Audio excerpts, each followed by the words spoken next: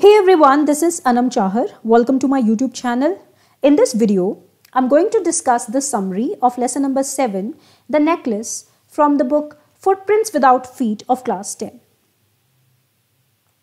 The necklace describes the unfortunate incident that happens to a lower middle class woman, Matilda, who was never content with who she was and what she had. She always felt sad about the lack of lavish lifestyle. She always cribs about her situation. She always complains, and due to this nature only, she has to face a lot of difficulties. Let's talk about the theme of the story. The story is based on the theme that unrealistic aspirations bring frustration and discontentment. There is a sub-theme also. The later half of the story highlights how adversity shapes an individual into a stronger and a mature human being. All the difficulties that Matilda has to face after a particular incident. Now this incident we'll discuss in the story, as in what happens. So after all the difficulties that she has to face, shapes her into a stronger woman and makes her develop a sense of pride about herself. It makes her develop a sense of pride about her abilities and enhances her self-esteem. Let's begin the story. The lead character is a woman. Her name is Matilda. Matilda is a very pretty and charming woman. She is extremely beautiful. She feels that she is born to enjoy all the delicacies and luxuries of life. She thinks that she deserves a lavish lifestyle. But unfortunately, she belongs to a poor family and she is too poor to afford her rich dreams. So, she is never satisfied with her life and what she has. She is always cursing her destiny. Matilda is married to Loisel, a clerk at the Board of Education. After marriage, she makes her life even more miserable by comparing her reality with her dreams. By comparing her humble reality with her big dreams of living a life of affluence and luxury, she makes her life miserable. She dreams of having expensive dresses and jewels, but she has nothing as such. Her husband is a good man. He loves her. He cares for her a lot and he tries to cheer her up by admiring the little blessings of their ordinary life. He tries to make her see the bright side. He tries to make her see the good things about their life, but he never succeeds.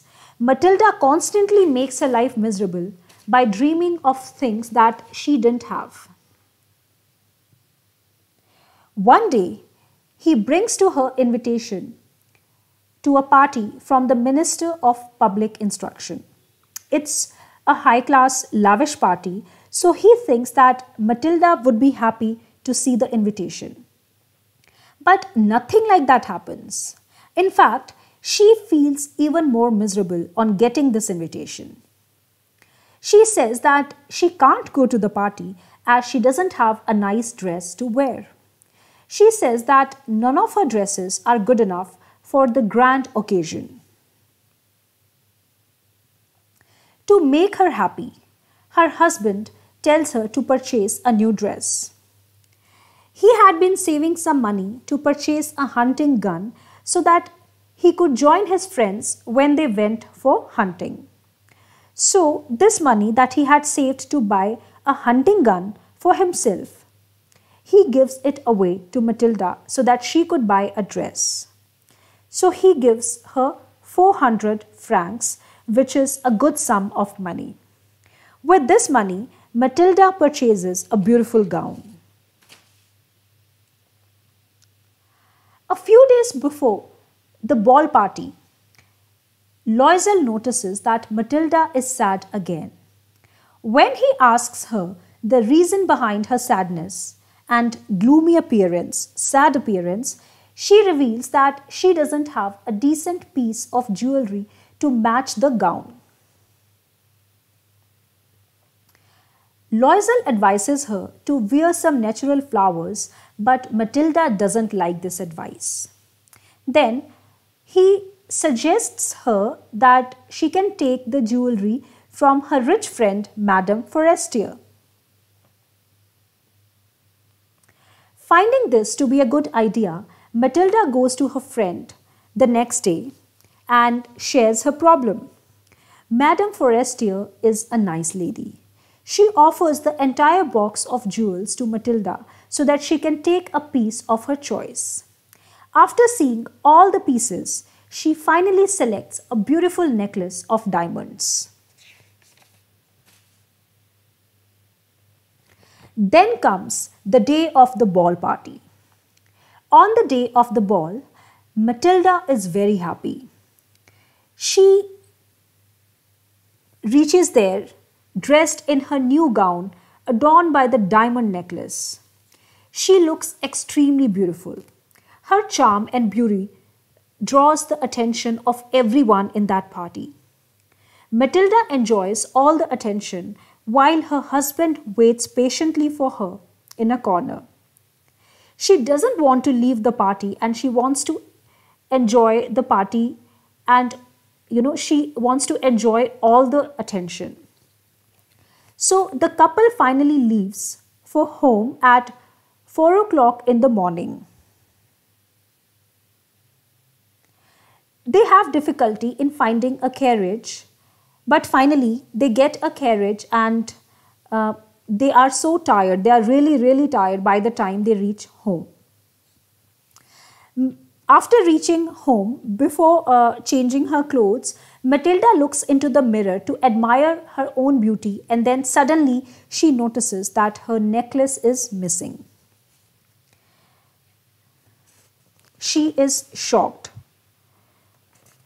Loisel goes back to all the places that they had been to just to search for the necklace. He looks everywhere for the lost necklace, but to no avail. He fails to find it. He cannot find the lost necklace anywhere. Finally, he advises Matilda to write to her friend that she has broken the clasp of the necklace and that she would have it repaired and return it afterwards. Loisel just wanted to buy some time to replace the necklace. So he tries his best. He tries to find it at all the places that they had been to. He even advertises in the newspaper. He also offers a reward, but the necklace is lost. When he fails to find the original necklace, he decides to replace it with another one. At the jewelry shop, he finds an exact replica of the lost necklace, but it's very expensive.